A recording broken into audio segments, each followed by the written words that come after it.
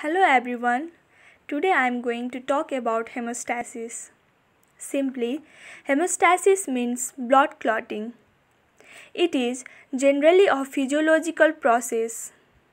The pathological counterpart of hemostasis is thrombosis, the formation of blood clot thrombus within non-traumatized intact vessels. So, hemostasis can be defined as precisely orchestrated process involving platelets, clotting factors, and endothelium that occurs at the site of vascular injury and culminates in the formation of a blood clot which serves to prevent or limit the extent of bleeding. The general sequence of events during hemostasis are 1. Arteriolar vasoconstriction, 2. Primary hemostasis, 3. Secondary hemostasis, and 4. Clot stabilization. Now, let's come to arteriolar vasoconstriction. Vasoconstriction means the narrowing of the blood vessels, as shown in the figure here. It occurs immediately and reduces the blood flow to the injured area. It is mediated by neurogenic mechanism and augmented by the local secretion of factors such as endothelin, which is endothelium-derived vasoconstrictor. But if there is no activation of platelets and coagulation factor, the bleeding would resume.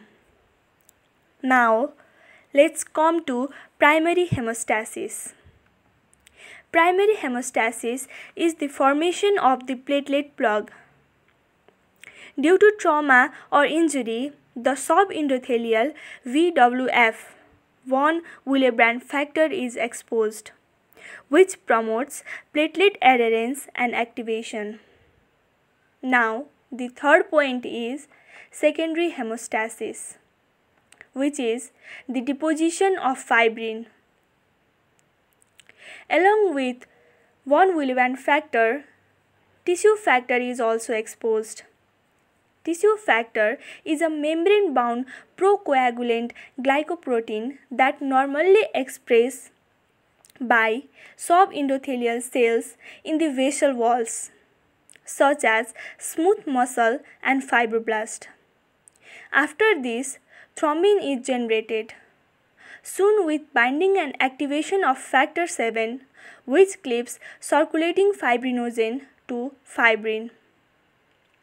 Fibrinogen is protein attached to fibrin. This fibrin creates meshwork which solidates the initial platelet plug.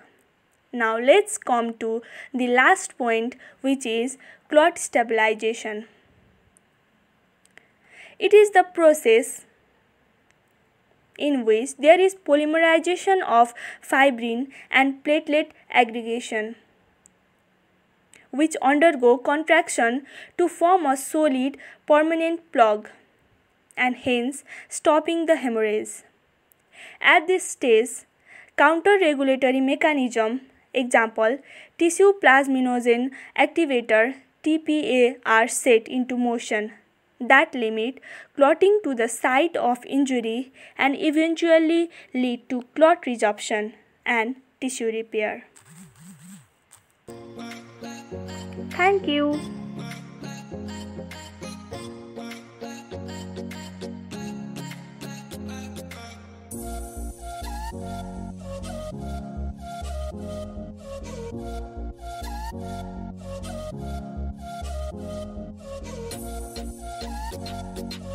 Hush.